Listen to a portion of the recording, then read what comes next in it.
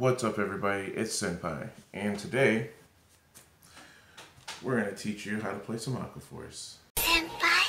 My soul is tormented by a succubus. Calling sis, pencil dripping from the way I spit. Fell in love with this. Sis got music, now she in my grips. Wanna take a sip of her only sign says sits. No. I'm here today, gonna go teach you guys a little bit about some premium Aqua, what I believe will be the best.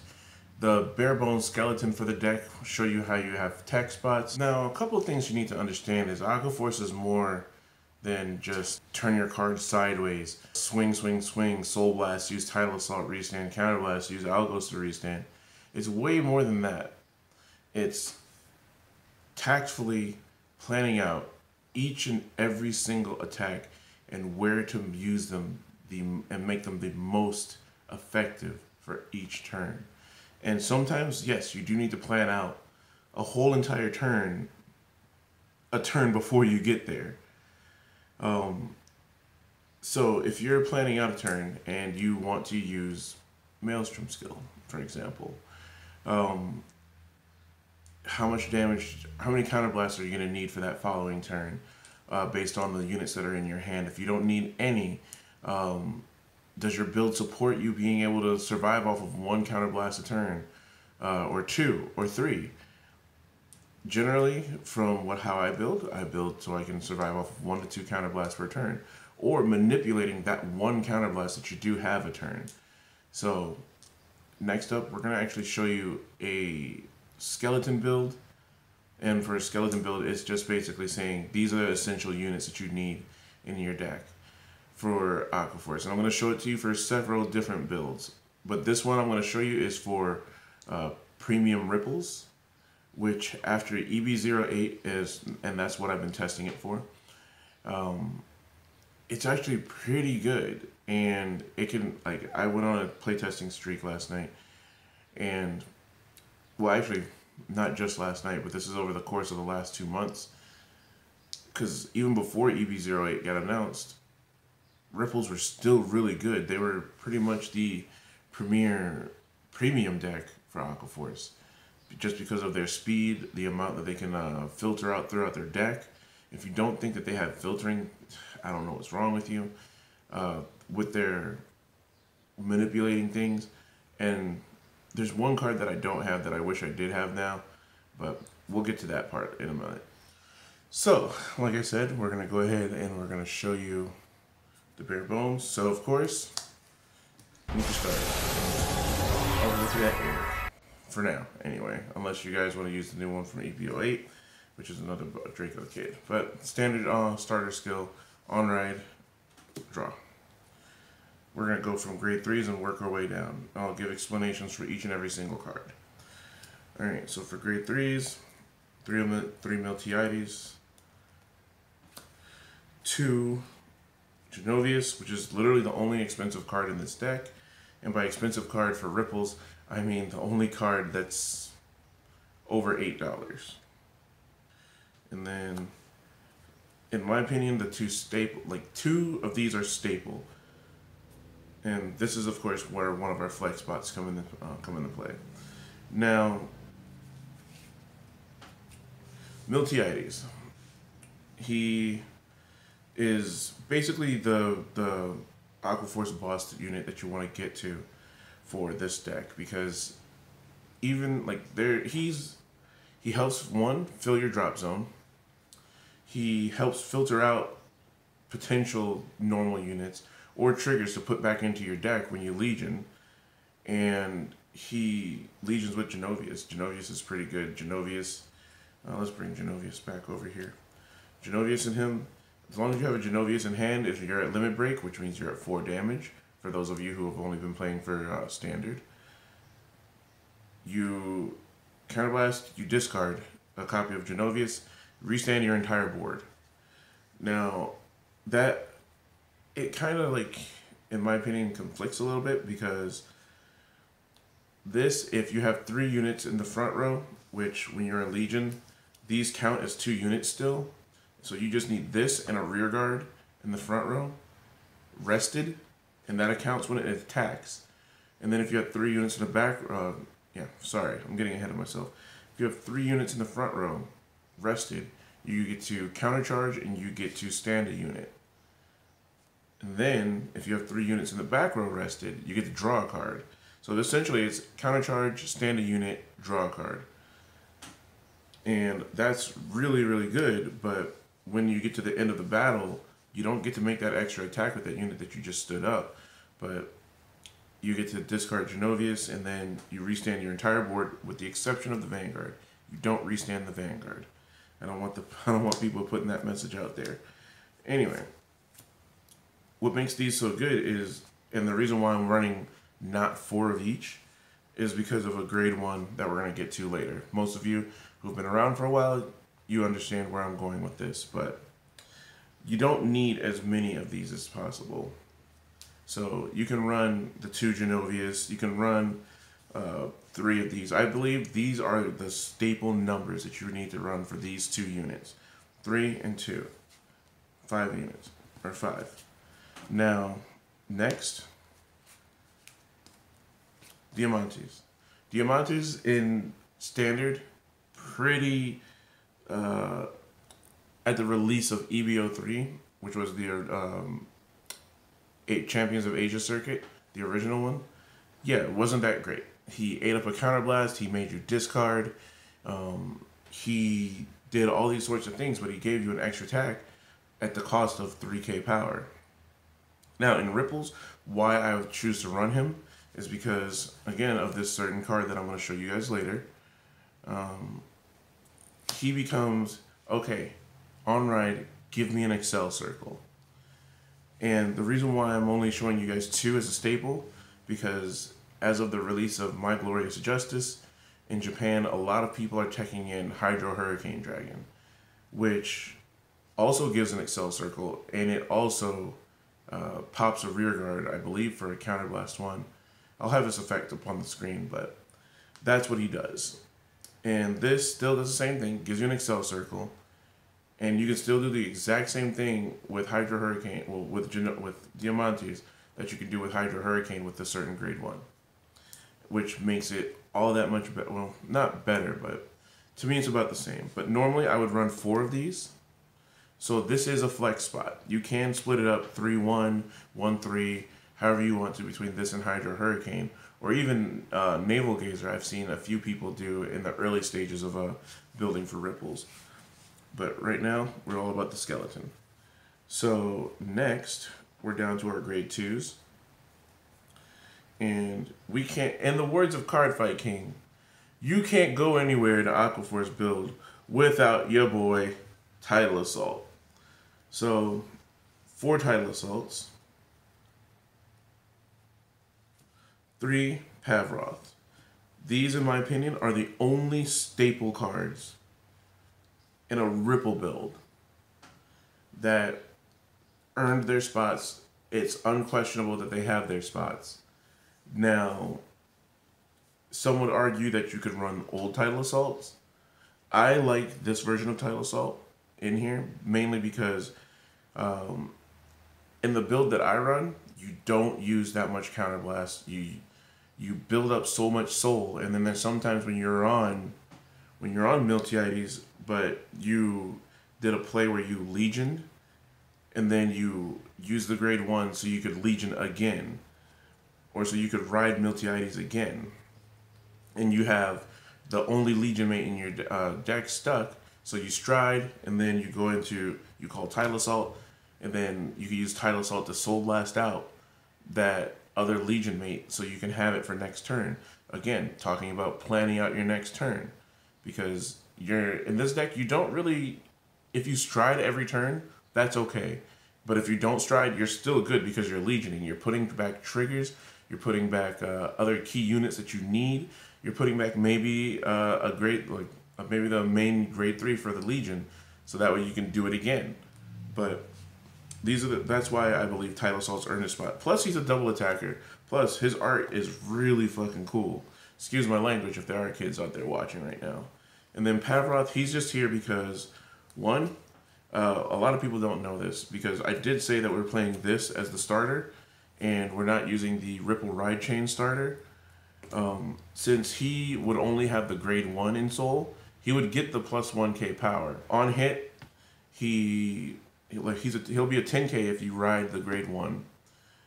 And then on hit, if you have the grade 1 in soul, you hit something, you hit the Vanguard, you choose a unit on the board. It says choose a unit, stand it, and give it plus 3k. That's an auto ability. For those of you that don't know, auto abilities are do as much as you can. So let's say this was my board. Tidal Assault swung once, didn't lose his power. I swing with this, 10k, my opponent lets it hit. They're like, oh, he can't restand anything. So I hit, and then I choose a unit, stand it, it's already stood, so it's already fulfilled that requirement, and then give it plus 3. So now it's a 12k attacker. So there's that. I don't know how many people knew that, but I'm just treating this as if every person that's watching this is brand new. And I'm going to eventually, like every video that I do like this, we're going to progress into more complicated combos, more techier things, so that way we all grow together.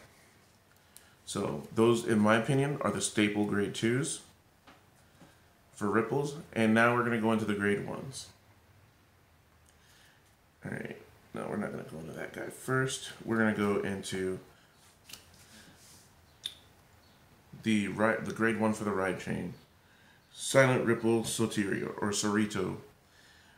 Basically, if you had the 0 in the soul, if you had the Ripple ride chain starter, he becomes an 8k. And that's pretty much all he does. Actually, no, that's not all he does. If you have the Ripple ride chain starter and you ride on top of him with a unit that's not Pavroth, so if I rode Tidal Assault on top of this and I had the Ripple ride chain starter in, you search the top 7, you dig for a 2 or a 3. It doesn't matter which 3. It could be Genovius, or it could be Miltiades, or even another grade 1 Ripple if you have it. But that's what you do. You search for it, and if you get it, you get it. You don't, you don't. That's fine. But these two, like these cards, it's man. There's a reason why I'm only running 2 of them, and the reason why I'm running 2 of them is because of this card. This card, holy shnikes. Flash Ripple Odysseus. This card, let me tell you about this card. 2 months after he came into the format, and I believe it was, I can't remember the name of the set, or the set number, but it was an extra booster that had Commander Thavas in it. And we had got our second or third real taste of Aqua support. And I think he was like, it was this, and we got the Ripple crit in there, in that set. But 2 months after this card came out, Ripples won Worlds. 2 weeks later, this guy got cut down to 2, being able to have in each deck. Just because he enabled so many things. What he does, if he's on your rearguard circle, you take another rearguard, you put it into your soul, you search your deck for the current Vanguard grade. So if you're on grade 2, you search for a Pavroth. If you're on grade 3, you search for a Miltiades. Or you search for a Genovius if for some reason you've damaged all your other Miltiades. But you do it, and then you call a unit with the same grade as your Vanguard out of the soul, give it power plus 2k. So this enables some pretty nutty turn 2 plays. And back then, we didn't have the same stride rules or legion rules. So people would just stall and stay at grade 2 just because of this card alone. And that's the main reason why I'm running so few of the ride chain parts for Ripples. Now, let's move on to the next card, because this guy's, he's beautiful. Next, in rounding up my grade 1s, my solid choices for the skeleton, it's a Wheel Assault. Now, you can, like right now, using this Wheel Assault from BT13, completely fine. I've been proxying him as the one from EB08 because my printer ran out of ink and I don't have any more, I can't print out any more proxies. But the Wheel Assault from EB08, his skill is,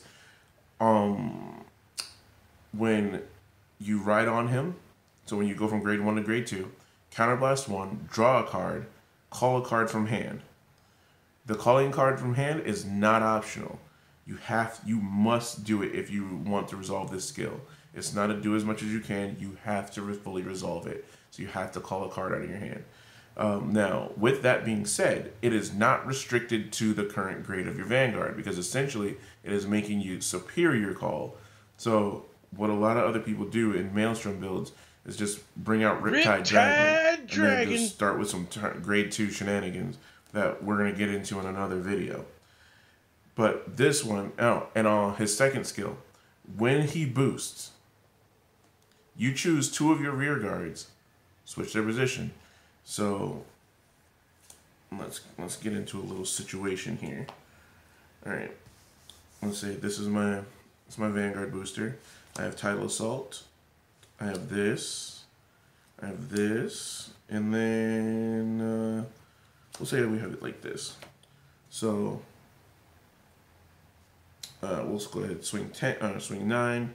Then we'll swing with the Vanguard, do our drive check, and then I pick these 2, swap them. They have to stay in the same battle position that they're in. So, but yeah, that's in my opinion as far as like the main units, those are like the bare bones skeleton what you have. Now we're gonna go over the triggers, and I've been testing this and it's been working out surprisingly well. And I'm going back to a build that I used to play thanks to Commander Jaime. I've been going mostly crits. But if you're going to go crits over fronts, you need at least these 8. And why I say at least these 8, because you can go up as high as 16, which I call the lumberjack build, which is you're literally hitting your opponent hard as you can, as fast as you can. Because this deck is no chump. If your opponent slips up and just lets one attack go through, you have... Technically, you can make anything in your deck a re-standard. You already have this. You can make your whole board a re-standard because of that. This makes something restand. This gives you just another attack. You can put it on and your opponent wouldn't expect it. Let's see what else. Go ahead, give this guy. He can make anything restand essentially, and then this naturally restands. So it's like, running crits does not seem like a bad idea. Running fronts is good. But I think in this style of deck, where it's infamously known for running out of gas after your first or second stride, or your first or second legion, you want to go crits. You want to hit them hard. Give them that thumper. Alright, so next we're going to go ahead and talk about text for the deck, or where the cards that you do have. And since we're talking about text for the flex spots, we're going to start back with our triggers, and then we're going to go work our way up. So for right now, until we get Despina, the best girl, we can run more crits, which would be Supersonic Sailors, or, whatever. Or you could go fronts. Like I said, fronts aren't bad. It's just that they're not as fast and they don't provide as much pressure. They do provide pressure, but not the right amount of pressure for this type of deck, in my opinion.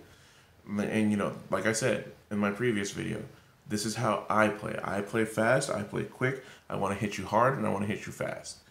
Now, this can also do the job, but you need a certain board setup. And in my opinion, it's a waste if you're using fronts when we have things like Kagero Narukami out, which are going to be meta not too long after the release of EBO8, and I'm looking at the longevity of this deck. So not only do I plan my turns out, I plan my decks out for what I see in terms of the meta. So I don't see us having constant full boards too often against those type of decks. And in my meta, which is another thing you need to take into consideration, you have to consider what your meta is. My meta allows me to be able to play fronts in my area because not that many people play too many removal decks. Like, I think we have one Narukami player, or two Narukami players, but one of them doesn't even show up, and the other one just plays Royals instead. And we have one active Kagero player, because myself, I haven't built it yet, and my other friend, he has not built it yet. We're waiting for the end. So, again, that's my opinion on fronts. However you guys feel, that's how you guys feel. If you guys want to try it out and then show me your results, great. I'm definitely willing and open to listening to why you think fronts or crits will work better in a ripple build. So yeah, next, we can go draws and heals. So like I said earlier, the lumberjack build, in my opinion, that's probably what I'm going to end up testing. But, you know, if you want to play more traditional and more safe, you can run 4 to 6 draws. So you can get, because like, it still is an Aqua deck and you still need pieces. So hitting draw triggers is not bad. But in my opinion, hitting those crits is really nice too. Next, and of course it's Otter. Like, why would you not run Otter? And then, of course, you know, the lady of the hour, the heal trigger. So, and this should be enough said. It's heal triggers, it's draws. These are flex spot cards just because you can do them. And if you wanted to try out the crits, the full crit build, that's completely fine too. All right, let's go with the grade 3s for the flex spots. Okay, 2 Diamantes, and like he's for the same reason I said before, because essentially you'd have 4 Diamantes and you have a greater chance of getting an Excel circle and then using Odysseus to get the Excel circle, use Odysseus, get this out, and have it out at 14k instead of just a 12k. So when you lose power, it's an 11k. And in premium, a lot of the vanguards are still, well, the good decks, like top tier decks like Luard, Gridora, those guys are still using 11k vanguards. So it still hits. All right, and for grade 2 flex spots, Coral Assaults, Saberflow Sailors, our new promo Harpless. If you guys have at least one more and you feel you don't want it, please trade it to me. And then Algos. Now, the reason why these are all flex spots, in my opinion, is just because all of these work. What I'm personally testing is Coral Assaults, just because he contributes to the hitting hard and hitting fast, and he gives you resources back. He gives you soul and he gives you a card. Algos, he is amazing. Do not get me wrong. The deck gets dumb, stupid fast when you put him in the deck along with his grade 1. But then you're limiting yourself on counterblast, which, like I said before, if your opponent is a smart opponent, they will counterblast deny you to where you only have 1 counterblast a turn, and you have to choose between either using Diamantes, which is why Hydro Hurricane, or Diamantes or Hydro Hurricane, because Hydro Hurricane also costs a counterblast, or just using anything else. Now, there's not too much else in this deck that does counterblast, but smart opponent, like I said, will give you 1 damage per turn until they get ready to do their big stride turn. After that, you're pretty much good, but I'm planning for the longevity.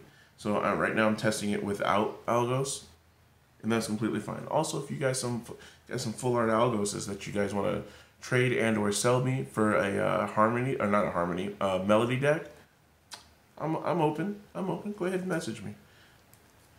Anyway, Harpless. He is a wash card, technically. He does give you a temporary power buff, which in the form of a +10. So essentially you would just attack, and then your Vanguard attacks, you sack him off, and then you draw a card if it hits. So he's more of a risky plus. So you have to hit. Most likely on turn 2, where he shines, your opponent's not gonna stop a 20k Vanguard or a 21k Vanguard or 28. They're not gonna drop the amount of cards to do that, especially if they're on grade 1. They're not going to. So you will get the plus. But in the rare chance that you do meet somebody that's like, yeah, I'm not letting that hit, I'm not gonna let you draw another card, you just lost a card from your board in order to potentially plus. So which is why, for me, like if I do play him, he's going to be a 2 of. maybe 3, but yeah. Now, Saberflow Sailor, a unit near and dear to my heart. This card really shined, like she was released in the first Aqua Force set in GBTO2, and she really began to shine in the last set of Aqua Force support for GBT, I believe it was 13. Like Alexandros brought her to life because before you had to wait, oh man, she's an 8K, and then oh man, she has to be 4th or more. Alexandros helped that out a lot, along with Champion Thavas. I'm never gonna call it what the English people call it. It's Champion Thavas, but she sacks herself, replaces herself, and then you get an extra card. So 4th battle or wave 4 or more for those of you who used to play back then. After she attacks, put her to the drop zone, draw 2 cards. Pretty good, and she's still really good. Like, Pete, right now, you have to pretty much choose. If you don't play Coral Assaults, you play Saber Flows. If you play Saber Flows, you don't play Coral Assault. Or if you want to try to do a resource build, which I'm actually in the process of testing after I get done it's on my next testing list after I test Ripples. I'm going to test a generic premium I'm getting resources deck. So I'll let you guys know how that works out. Next, for the grade 1,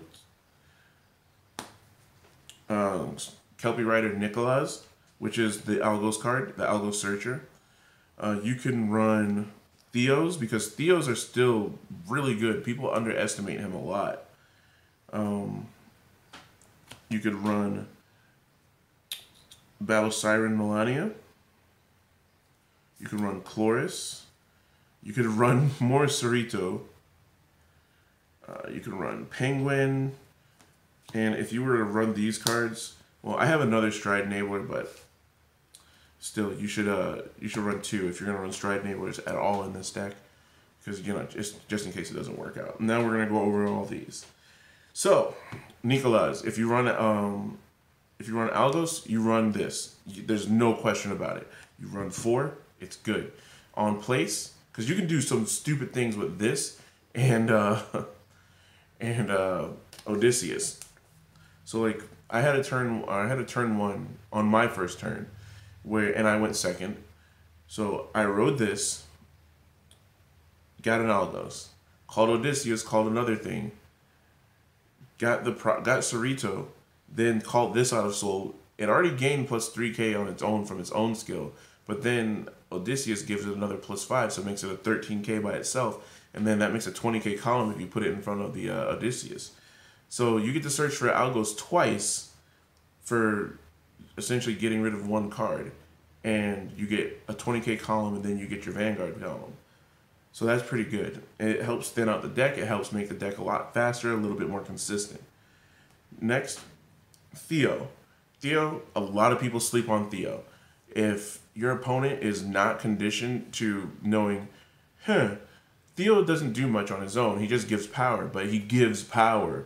Like, he makes your Diamantes a little bit more dangerous. He makes Tidal Assault a little bit more dangerous. He makes anything that restands a little bit more dangerous, because that thing could have a crit. If you drove check a crit and it's on a Tidal Assault or it's on a Diamantes that's on an Excel Circle, if it's on a Tidal Assault, that'll make that Tidal Assault a 37k attacker, or I'm sorry, a 32k attacker, because you're going to lose 5k, obviously, because it wasn't the first attack. And if it's if it's on a Diamantes, that's going to make Diamantes what? 22, 30, and 38, and then you'll lose 3k, so it'll be 2 35k swings with a crit. People need to stop sleeping on this card. It's so good. It's so much better than people give it credit for. Does it deserve a full 4 spot? No, I don't think so. But he deserves at least a 2 to 3 spot, if anything. And here's where I get into the more little bit techie stuff, and we're going to go over it in order of importance, in my opinion. Penguin.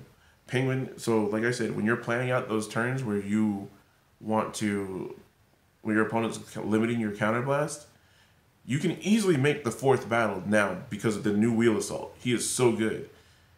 So you get to the 4th battle, activate this, you get your counterblast back, and then you can activate anything else that goes on in the middle of the battle or for the next turn. Next, Chloris. If she boosts something that attacked 4th or more, Soul Blast 1, bind a card. Later on, when your Vanguard's attack, you can use that card to guard for you, and it goes into the drop zone. So, there was this thing where people were using the, there's heals that came out, a series of heals that came out where if there were 2 in the drop zone and you G-guarded with one of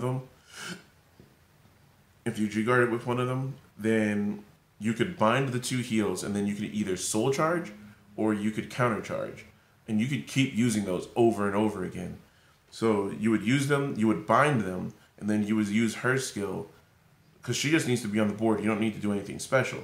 So then you'd call them both, boom, right there, because you can call as many cards from the bind zone as you want to Guardian Circle. And then you can use them over again if you have another heal in your hand.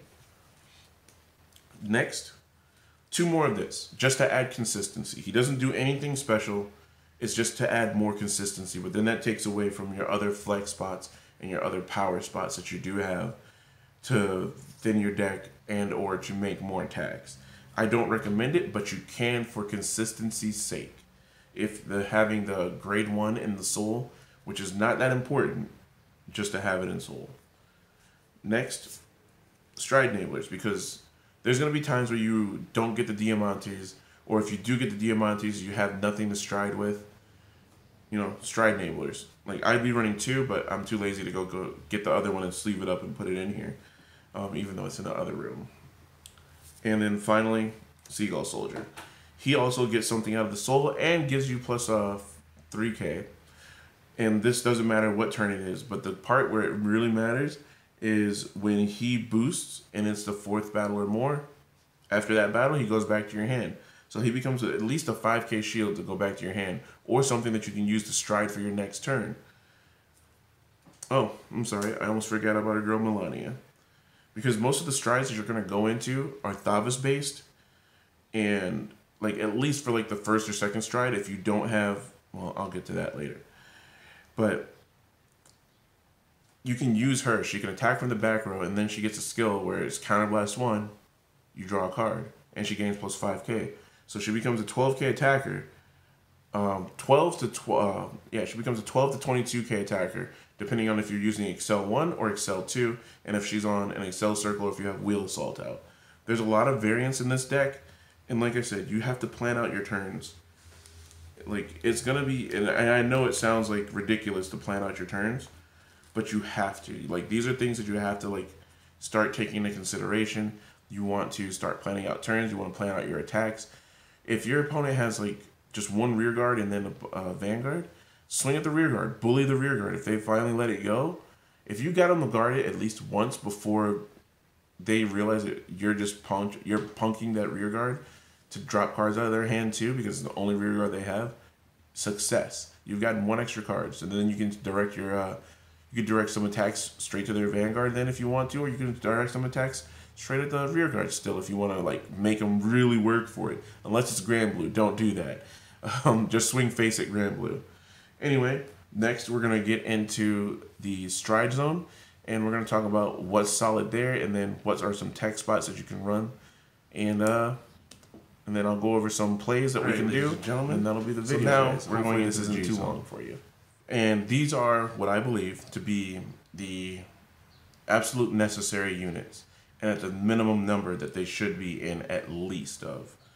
And this is just because I don't have my premium collection stuff, but I do have 3 Valios, and I have a Prognator Dragon for Aqua Force coming in, or well, the Magellanic Nation coming in. But these are things that I believe, with barring those, I believe need to be in the deck. So, 2 Commander Thavas, 1 Wailing Thavas. You can never go into this first stride, but you most of the time are going to go into Commander Thavas first stride, just because, yes, he's like 4 or 5 years old, but he's still really good. There was a point in time where this card was like $100 card a piece, and now he's only, sadly, like $2. Anyway, also, did I mention the selling point of this deck? It's cheap. Anyway, so Commander Thavas, you know, regular stride stuff, discard a grade 3, or cards equaling up to grade 3.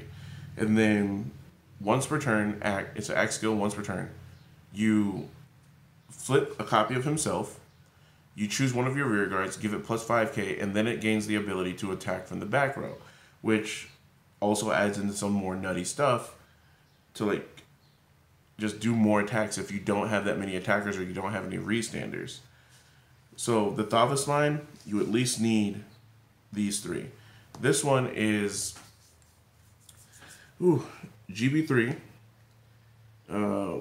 When this unit attacks, for each battle that your rear guards attacked, your opponent chooses one of their rear guards and retires them. Oh, that reminds me. I'm sorry, I completely glossed over his GB3. His GB3, it's the same as the first Thavas that came out. On the 4th battle or more, when the 4th battle is made, your opponent you choose 3 rear guards, your opponent chooses 1 and retires it. So it takes this skill, amps it up to the next level. So if you do 3 attacks with rear guards, remember, 3 attacks with rear guards, not 2 rear guard attacks and him, 3 attacks with rear guards. So it has to be 3 with rear guards. You choose 3 of your opponent's rear guards and you're to retire it. So if there's there's some pesky rear guards on your opponent's board, fuck them. Sorry for the lack of a better word, but fuck them. Nuke them bitches. Because I've been in situations where I couldn't attack that much because there's a Hanali on the board, and I can do way more than 5 attacks in this deck. Your opponent, and my opponent's limiting me to my counterblast, and if they've been properly counterblast managing me, then I'm stuck. You know, I'm stuck, and I can't do much. So this helps take care of that. So you get as many attacks as you can, and then you just boom, go straight for face. His next skill is Counterblast 1. For each battle that your rear guards have performed, he gets plus 5k, and your opponent cannot grade with grade 1 units. So in my opinion, these 2 skills in tandem with each other, very good. Well, I'm saying not these 2 cards, so you can't use those, because it's not like we can do a Stride Legion like people thought we were going to be doing, but instead we got V-Era. But whatever, that's besides the point. The point is, these 2 skills, very good. So that's the necessary requirements for the Thavas lineup. And next, Alexandros. We got 2 Alexandros, base minimum. All right, Alexandros is a card that gets better over time. So, for those of you who are not familiar, he is at the end of the battle that he attacked. You counterblast 1, you flip a unit up in your G zone, and then for every unit face up, you pick 2 rear guards, stand them. For every rear guard, for every card that's in your G zone face up, those 2 rear guards that you picked get plus 5k power. So imagine standing a Diamantes because you swung first to get the plus 3k, and then you swung with another rear guard. Oh, and this is on wave 2nd or 3rd only. So you can either make 1 attack or you can make 2 attacks. There's a lot of dumb stuff that you can do with this deck, and I'll show you guys later. But so you get your 2 attacks normally. One of them will be on Excel Circle. If you have 2 Excel Circles, you do your 2 Excel Circles. And they don't even have to be rested rear guards. You can choose standing rear guards. But you go ahead and you do that. And then on average, I'm giving my rear guards plus 30k if it's my 2nd stride turn or more. Because this guy right here flips himself up. So then when you stride into this, you'll flip another one. So you have 3 cards. So that's plus 15k. So no matter what, as long as you have... Well, actually, yeah, it does matter. But on average, it's like between 15 and 30. And this also depends on if you G-guard. And there's like so many other things that can be taken into account. But generally, you want to try to do it. You want to go into this after you have at least 4 units face up. So you have plus 20 to your rear guards. And then that's it. He just smacks. He just smacks cheeks. Next. A mainstay since he was introduced. There's no way you can build an Aquaforce Premium deck without this gentleman. Lambros. Again, if you guys got some of them full art SP Lambroses, hit your boy up. Like I said, I have a budding dominant, no, technically turbo discard Nubatama deck. I have a premium Nubatama deck with some SVRs. And, you know, I got a Melody deck. So hit your boy up. I'm looking for them. Anyway, Lambros. He is basically free Alexandros, but his power gain is only limited to 10k. Now, back when he was introduced, this was game breaking. Now it's kind of manageable, but it's okay. Because on first stride, you can still use him, and he flips himself up. You can still use him, and then you won't gain the power. But that's okay, you still get the extra attacks. If it's GB3 and onwards, he gets the power. Lambros is so good, and so many people underestimate him because, one, he's free. So if your opponent's been counterblast managing you, and I'm saying this word over and over again because I'm gonna have a video talking about counterblast managing your opponent for them to limit them on their skills and what they can do, which requires knowledge of other people's decks. Anyway, but he's free. So if they've been counterblast managing you, you don't have to worry about it. You can't go into Alexandros. That's okay. Like you're free. Like these are your free strides, essentially, where you don't need. Well, these two are your free strides where you don't have to worry about counterblast. These guys are your your premium strides where you have to pay a cost, but their effects are really fucking good. And technically, this one's half off because you still get to retire their rear guards without using the without getting the power gain and the guard restrict. But it's so good. Like these guys are all good. Like, and they all have some form of being able to just do some nutty stuff for free and or close to free. Next, we're gonna go into G guards. 2 Galphilia. Right now, 1 Ice Barrier and 1 Iohannis. These are subject to change, but this is never going to be any less than 2. You can run like 4 of it and it wouldn't be bad. A lot of times for skills like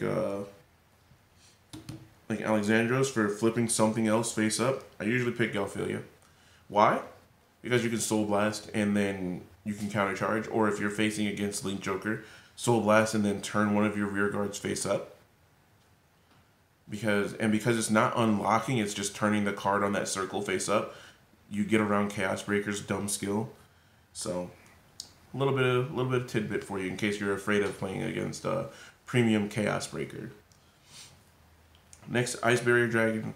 Aqua Force, here's a secret. We don't have too many really good rear guards or G guards, but this is borderline our best one because on first battle or fourth battle or more, he gets plus 10k, so he becomes a 25k shield on first and fourth only. So wave 2, live. Wave 3, this is what I go into, and for this I just fill up with Galphilia if I haven't already, or even if I did, I'd still flip with Galphilia. But she's really good. Like, she could be damn near busted.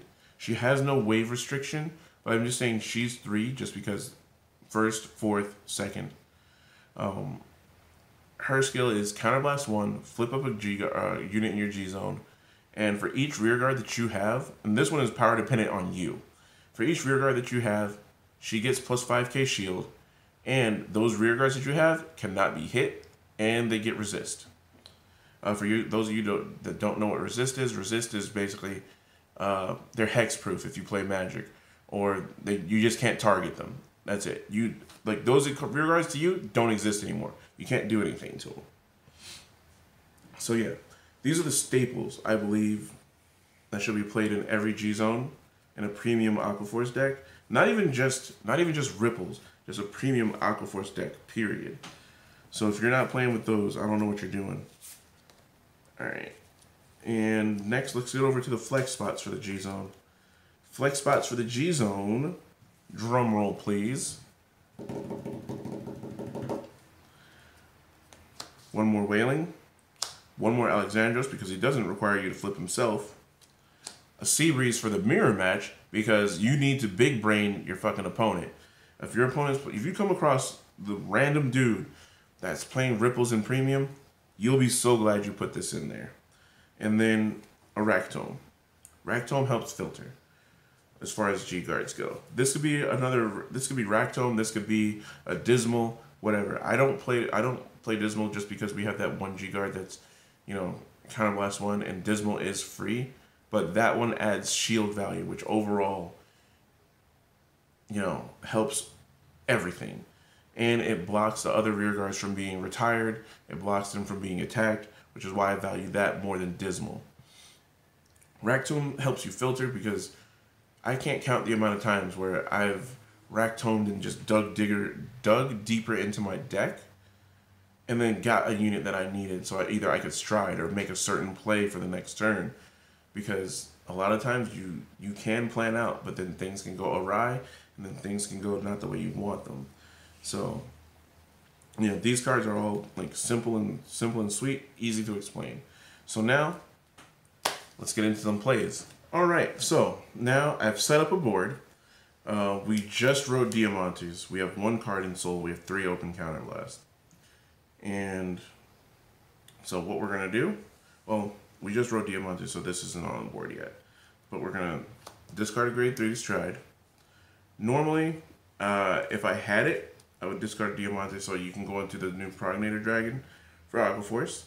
But I want to show you a play where you go into Commander Thobus first, and then you're going to use his skill, flip up himself, and then, actually, yeah, this is how we're going to do it, because it doesn't make a difference either way.